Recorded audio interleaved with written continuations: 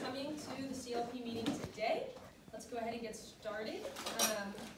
My name is Dana Knight. I'll be your kind of CLP MC for the day for this interest meeting and work in residence life over in Guidance Hall. What we're going to be doing today during this interest meeting are two main things. One, we're going to explain what CLP is, in case you don't already know. And two, we're going to go through the different positions that are being offered through CLP. Just kidding, there are three things. The third thing is going to be, we're going to explain how the interview process is going to work. Okay? So, first and foremost, what is CLP? CLP stands for the Centralized Leadership Process. Okay, two main things from this. One, the centralized part. It's called centralized because most of the departments on campus who are hiring student leaders for the upcoming academic year hire them through CLP.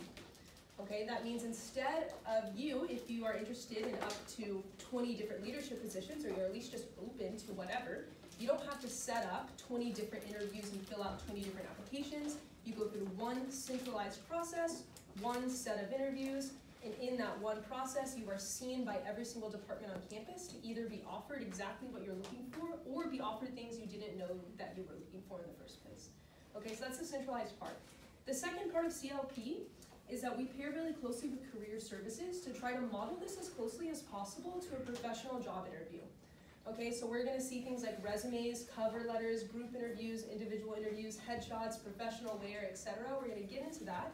But I just want to give a little plug. This is the third institution I've worked at, and the way CLP works has been, oh, go ahead and come in and grab a seat. There's seats up here in the front. Don't be shy, you know.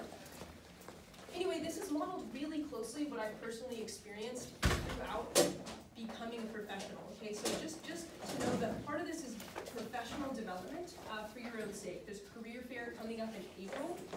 That this is a great preparation for your future jobs. All right, so that's what CLP is. Big benefits of CLP, like I said, you're going to get the chance to resume build and cover letter build.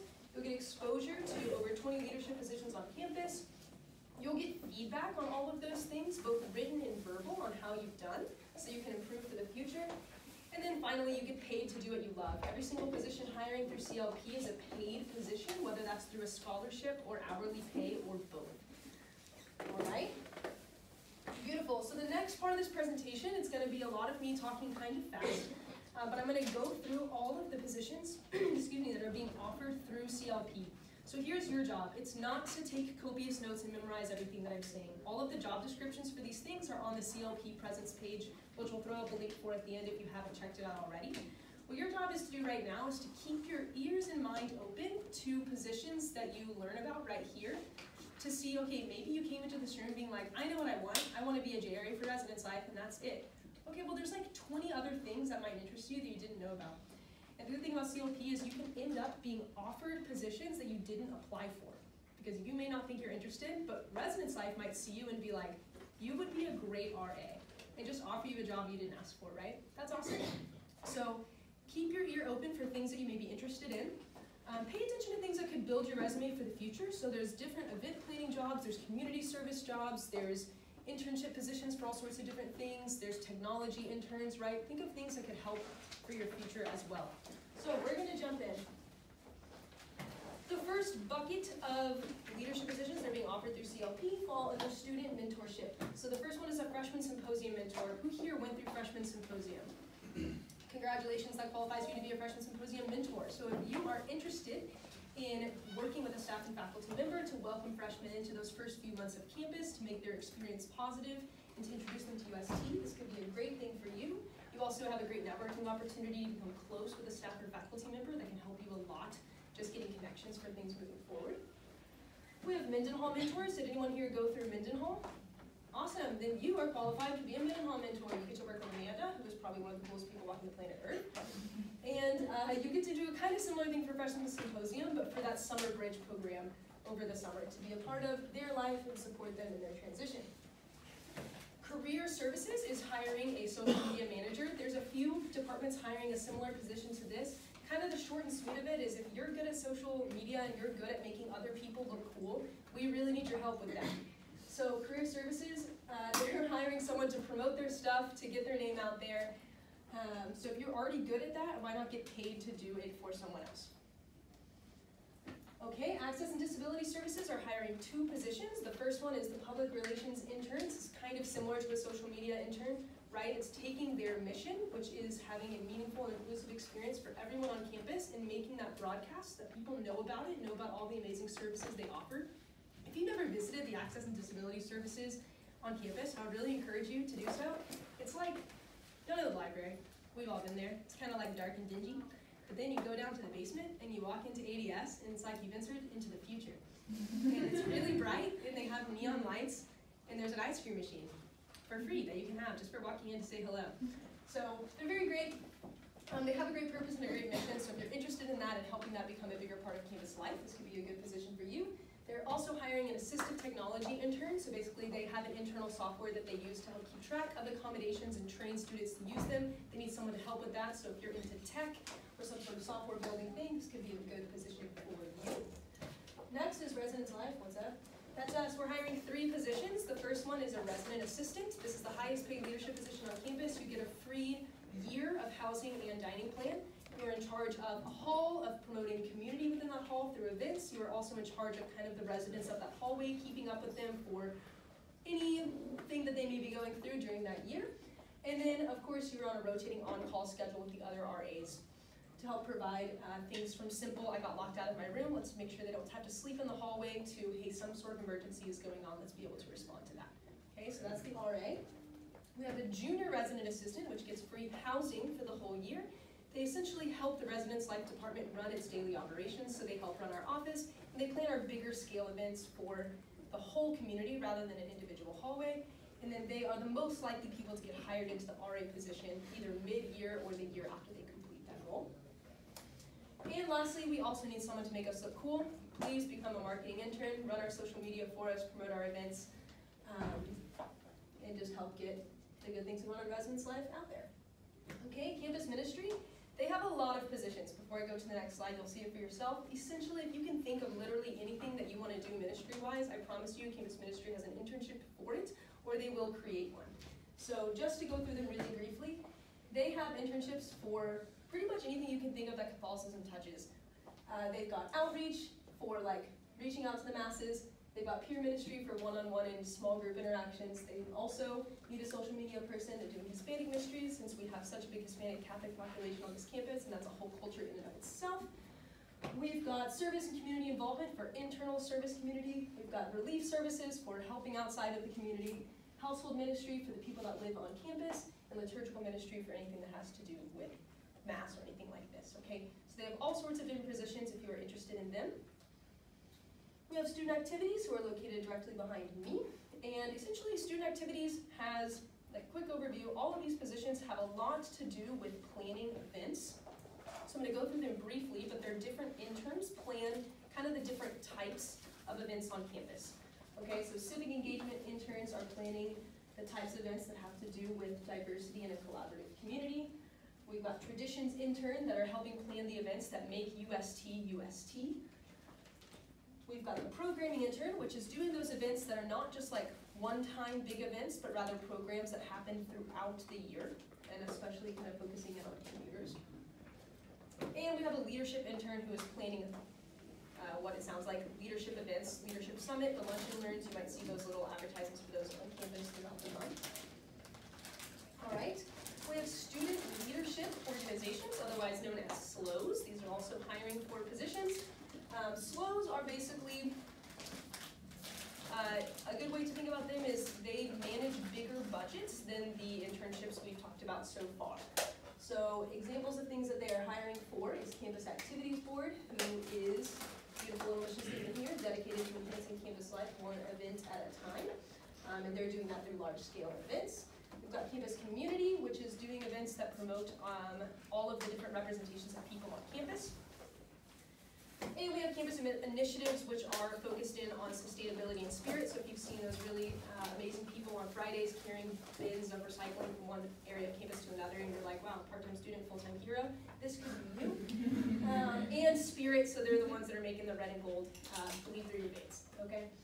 Beautiful. And then finally, or not finally, but almost finally, we have Treasury Board. So if you like money, this could be for you. Basically, all of you pay a student activity fee. In case you didn't know, you do. If you don't participate in events, you're paying for other people to have have fun for you, so go to stuff.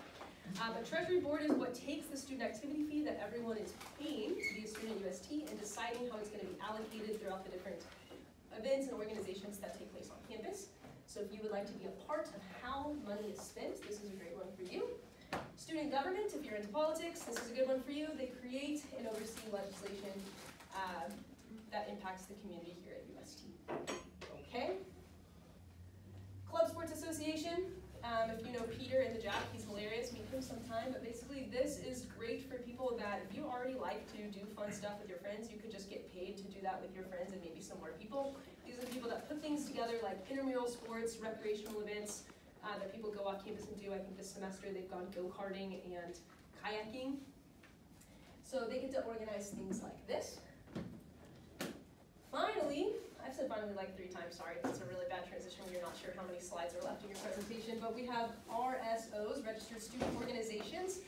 RSOs oversee, think of like clubs on campus, so anything from, I don't know if there's actually a chess club, but something like chess club, to, oh, there is a chess club? All right, good job. There's a chess club, think of like smaller student organizations, right? You've got like Society of Women Engineers or something like this within your majors. These are all clubs on campus overseen by RSOs. And they're hiring for a few different positions to help that run smoothly. Finally, here we are. Okay, this is us in the upper left-hand corner. Very happy that we just got finished with that little presentation. Remember, hopefully you just keep your ears peaked for whatever is interest to you and go to the CLP page to look at job descriptions for fuller explanations of what's going on. Okay, so wonderful. We're very happy. We've attended a CLP interest session. That's where we are right now. And lastly, we are going to go through completing the application and the interview process and what that looks like. All right, beautiful. So, how to apply. The CLP application is on the presence page.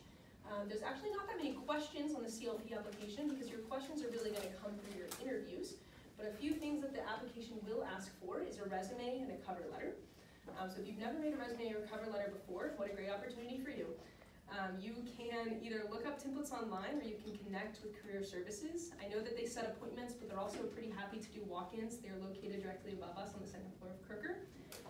Yes, Peter? Side note, he wanted me to announce right now they're over on the side of Kirker in that one little closed room, and they said they'll be there till 2. So as you leave here, if you want to check in with them, they're there, go there right now. They're looking for people to stop by. Beautiful. That's great. So you'll need to do a resume and a cover letter.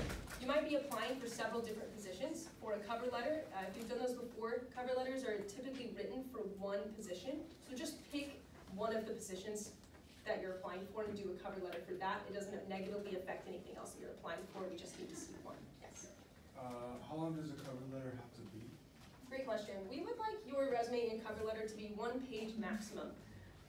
Cover letters don't have to be like 1 page, size 11 font, single spaced, right? All you're trying to communicate in a cover letter is, here's who I am, here's what I'm applying for, here's why I'm applying and why I think I'd be good and why I think you should hire me, right? That's basically it. Again, if you look up templates for cover letters online, that kind of explains, you'll see pretty quickly what you're getting for. Also, this is a developmental practice. Okay, so if you upload a cover letter that you're like iffy about, great, you're gonna get feedback back on it, right? Last year we literally had someone upload a resume, don't do this, but they uploaded a resume that was a screenshot of the notes pad on their phone that said, I worked at Marble Slab. Okay, so, you know, you can do more than that, but we did hire that person. So there's hope for you if you are really at stage 0 for your resume, okay? So that's the resume and cover letter. I'll get into a couple other things about the application in a little bit, but to explain the interviews. So there are 2 interviews for CLP. One of them is a group interview, one of them is an individual interview. So to talk about the group interview first. These are next week. They start next week. You select your own time for a group interview. So on the CLP presence page, there's a link to book yourself into a group interview. So you'll want to do that yourself. These are casual interviews, okay? It's a group interview, so there'll be about 15 or 16 students interviewing at the same time. They're scheduled for an hour. They'll be shorter than that, probably closer to 40 or 45 minutes. They're gonna be in dining hall, and they'll be activity-based. There's 2 activities. So one activity is called the CLP name tag, which will be our next point of presentation. The second activity is just going to be a group activity of some kind. I'm not going to reveal what it is, but I will tell you ahead of time that the point of it is to see in you how you work with other people. And like how you kind of showcase your own leadership skills. So just like a note of advice, this is not the time for you to take that back seat of the group where you don't say anything and you just let other people do the work for you. It's not a time for you to pretend to be someone you're not. We're not trying to just hire a team of extroverts. That would be stressful. But we want you to contribute something, okay? So that's just a note of advice for that second activity. The first activity of the group interview is what's called the CLP name tag. I find that this is one of the harder things to explain, so we made a video for it that I'll do a little bit of explanation, we'll watch the video, and then we'll answer questions to clear things up. But essentially, the CLP name tag is meant to hit two things. The first is a professional development piece. It's the elevator pitch. Has anyone ever heard of an elevator pitch before? Getting some nods? Okay, so an elevator pitch is essentially the ability to introduce yourself in 45 seconds or less, about the amount of time you would be in an elevator, to introduce who you are, what your strengths are, what you're going for, and why they should hire you, right? So for example, an elevator pitch could be, hi, I'm Dana Knight. I'm here applying for the assistant director position in residence life. My top strengths are initiative, communication, and organization. I would like to be a part of this role because I'm passionate about community and making a space ordered and good for people to live. Okay, that's very simple. I just introduced who I was, said what I'm good at, said what I'm going for, and why I think I should be hired, right? And the amount of time it takes to be in an elevator. So that's the point of an elevator pitch. So the CLP name tag is going to be you introducing yourself with an elevator pitch in 45 seconds or less. The way you introduce yourself is you will have created some sort of name tag. This is the creativity piece. Every single leadership position on campus and in professional life requires creativity of some kind. That creativity might manifest through literally like creating banners and events and something like this, or creativity can manifest in the way that you design a website, right? The way that you write some software code. It doesn't matter, those are all manifestations of creativity. So what you're gonna do for your elevator pitch is you're gonna have some sort of thing that you've created that will be how you deliver the elevator pitch. So that's what I'm gonna show the video of, and then we're gonna answer questions to clarify from there. So Jared from Career Services has created a name tag to share with us here. Jared Gibson, and for my name tag, I created this awesome headband. This is the headband that Naruto Uzumaki wears. Naruto and I are very much alike. We are both intentional relationship builders with all individuals around us. We are both very empathetic to our village and university and all those who attend both. We also help lead. He is a Hokage, and I work in career services and higher education. So, with that being my profession, I look to take that and my skills back to school to get my doctorate so I can eventually become a VP or president or even a Hokage, just like Naruto. All right, great job, Jared. He did it in about 45 seconds. Okay, so before we move on to the next thing, I just want to show a little bit of a reason as to why this is something you need to prepare ahead of time. This is not something that you should really be winging on the spot, okay? We're just gonna quick, to see why. Slides too as well.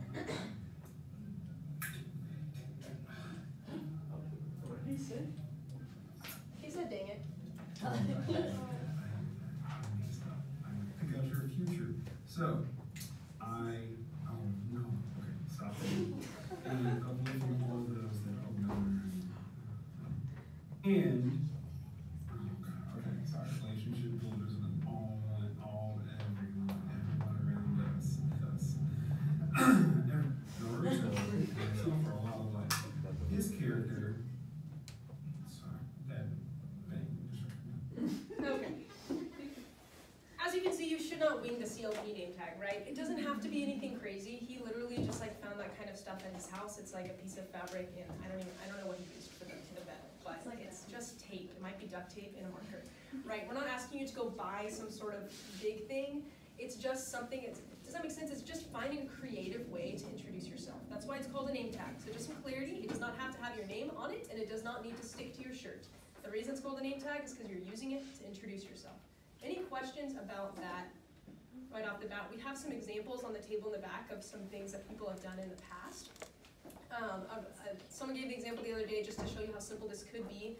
Some student who was a nursing student who applied last year, His name tag was literally a latex glove that he put on and like wrote his 5 strengths on or something and somehow used that to introduce himself. Okay, that cost him nothing. He probably stole that from C Chef. So it can really be a simple thing. Okay, beautiful. All right, that's the group interview.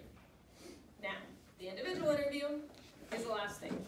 Okay, so the individual interviews, a couple differences from the group interview. 1, this is a professional interview. 2, you do not pick your own time for the individual interview. So when you do your application, you will notice that it's going to ask you for your availabilities between 2 days, March 3rd and 4th, and you can kind of put notes on your most preferred time. But we set that interview schedule because we want to make sure that we're scheduling it to where like the interviewer, who is interviewing you, makes sense. And we can't be in so many places at once, so it's just easier to do that ourselves. So the earlier you finish your application, the earlier we can get your schedule to you. Okay. Great.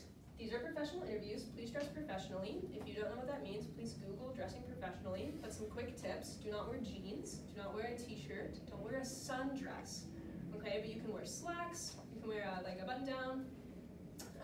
Whatever. If you don't own these clothes, good news for you. Career Services has like a million closets upstairs of free clothes for USC students to check out to wear to things like this. Okay, so don't feel like you have to go out and buy a 3-piece suit for this interview. They will be in person. The questions will be provided. What this means is you'll notice on the presence page, you can look and see a list of questions that will be asked to you. The list you will have has like 40 questions. We're not going to ask all of them. We're just going to pull from those, but you have a chance to look over what could be asked to you if you wanted to prepare ahead of time so you're not taken by surprise. And then they're going to be scheduled for about 40 minutes. Our goal is to finish your interview in about 20 minutes so that we have time at the end for questions for you and then for feedback. So there will come a point in the interview where we will be done with the interview, and then we will just let you know how you did. Now that doesn't mean that we're going to tell you right there whether or not you're getting an offer for what you're applying for. What it just means is we're going to tell you how you literally just did in your interview. So it's going to be feedback of like, Dana, I don't know if you noticed, but you were snapping literally the entire 20 minutes straight. Maybe that's a nervous habit of yours that you want to check out before you step into another professional interview. Or, hey, Dana, you did a great job answering questions, but you never made eye contact the entire time. Right? It's good to make eye contact when you're talking. Okay, things like that is where you're going to get interviews for. We're going to write it all down so in case you get nervous and black out and forget, you can read it back later. All right, just some tips on the individual interview. Please try to use something called the STAR method, which I'll go over in a second, to answer questions, just a method of answering questions concisely. And then finally, these 4 questions we are definitely going to ask you because they are always going to be asked of you probably for anything you ever interview for forever, which is to know the mission of what you're applying for. We're going to ask you to tell us about yourself. We're going to ask why we should hire you, and we're going to ask if you have any questions for us. These are really standard interview questions, so I would definitely encourage you to come prepared with something for this. For this last one, do you have any questions for us? Having some questions in your back pocket for interviews, like tell me about the culture of your department or something like this, are good. You can ask technical questions about the positions if you have them, but just having some good questions for your interviewers is always a great thing. The STAR method is just a way of answering questions to help you think through how to answer in a way that's concise and meaningful. So it stands for situation, task, action, and result. So essentially, just for an example, we could ask you, Dana, tell us about a time that you were in a conflict. Okay, what we don't want is for me to come in and just like set the scene, right? Where I tell you everyone who was involved, everything that was going on that day and earlier that week that led up to this conflict and all the details so that you were really just there living my conflict vicariously with me. That's not what we want. We just need something really simple. I was a part of a group project and we had to build a rocket ship. That's the situation. The conflict, none of us knew how to build a rocket ship. The task, our rocket ship had to fly to the moon by the end of the week. The action that I took, I enrolled all of us in I took it upon myself to enroll my team in a crash course on aerodynamics and rocket ship building that we completed within 3 days. The result was that we made a rocket ship out of paper mache and it didn't work at all. But here's what we learned from the experience. Right, so it doesn't matter if my result is positive or negative, as long as I can explain what happened, how I contributed, and what I learned from the experience, right? Keep it concise, keep it meaningful. Beautiful. Oh, sorry, just one more note on this.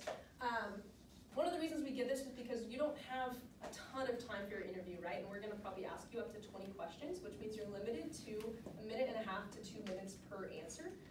So this is a good way to make sure that your answers are like packing a punch in a positive way. And just a note, if we notice that you are talking too much or getting a little off track, know ahead of time you will likely be interrupted. That's not meant to be an insult, it's just meant to help you stay on track. Okay. Great. An optional part of the interview process is reference forms. These are not required, so if you don't do this, this will not hurt you. If you do this, this could help you, both in getting hired and also just help you for having a part of this in your life, okay? If you've never had a reference letter written for you before, you will soon eventually need one for anything that you're applying for, whether that's a job or some sort of internship or an organization or something like this. It's great to have some people in your back pocket who you know can attest to your character. So if you decide to do this, one of them needs to be an on-campus reference, so faculty or staff, and one of them can just be anyone else that knows you well, right? So knowing someone who can say, hey, Dana's worth hiring, not just because she's good at what she does, but because I can attest that she's a really good person, or something like this. Okay? Great. Can't say it enough. Career Services is here to help with a lot of this stuff. So cover letter, resume, et cetera, et cetera. They can do mock interviews. They can hook you up with free professional clothing. Again, they are located right upstairs above us in Kruger. Okay. One other thing that Career Services offers is headshots. So this is part of the application. This is going to ask you to upload a headshot. Please note that this is different than uploading a selfie. So we don't want one of these, and we don't want that one picture that you took with your cousin that you cropped them out, but they were standing too close to you, so their face is gone, but their shoulder is still there, right? We just want you, and only you, shoulders up, professional shot. They have a little studio upstairs in Career Services. I literally did one the other day. That's what my picture on the PowerPoint is from. They have like a little backdrop and a little ring light. That's kind of fun and whatever. You can literally put a blazer on or what you're wearing right now, and you're going to be solid and good to go. Okay, so those are free. Walk in anytime. Okay, dates for you to know. The applications are due next Monday, February 27th at 10 a.m. You should read that as Sunday night, right? They're due Monday morning. Read it as Sunday night, just for your own accountability. References, should you choose to do them, are due on March 7th. Again, the group interviews happen next week. You sign up for your own group interview time. The link for that is on the presence page. Individual interviews will happen between March 3rd and March 4th. You will have one of those 2 days for 40 minutes. The sooner you do your application, the sooner we can plug you into an interview time. And then finally, packet pickup is on March 20th. What packet pickup is everyone who goes through CLP will receive a packet after spring break. That packet will include job offers, if any, that you are being offered. It will give back to you your resume and cover letter with feedback written on it. Whatever else that someone decides to put in, supplemental material. And then hiring rubric feedback, so that will be, like I was saying, in your interviews where you give you feedback, we're gonna write it down in case you forget, you're gonna get that back. So that's just for your own development. Ooh, okay, almost done. So if you get a leadership position through CLP, you will be expected to go to the Leadership Summit. This is open to all students, but is expected of people who get hired through CLP. It's on March 25th from 9 a.m. to 2:30, lunch is provided. This is led by students. And anyway, if you have a conflict with this and you get hired through CLP, just talk to your respective supervisor about that conflict when the time comes, okay? Okay. Great, we did it. Okay, thank you so much. If you have any questions, first I would encourage you to go to the CLP presence page, which is right there. It's also tinyurl.com/USTCLP2023, or you can just do all what you're doing right now. I would encourage you to look for the answer to your question on here first. You might be able to answer it yourself, and if you cannot find it or you have some sort of niche question, then feel free to reach out to me personally. My email is also written on this CLP presence page thing. All right, beautiful. Thank you for coming. Does anyone have any questions for the good of the whole? Fantastic. If you have individual questions you want to stick behind, go ahead. If you did not get checked in by VJ, if you didn't give VJ your student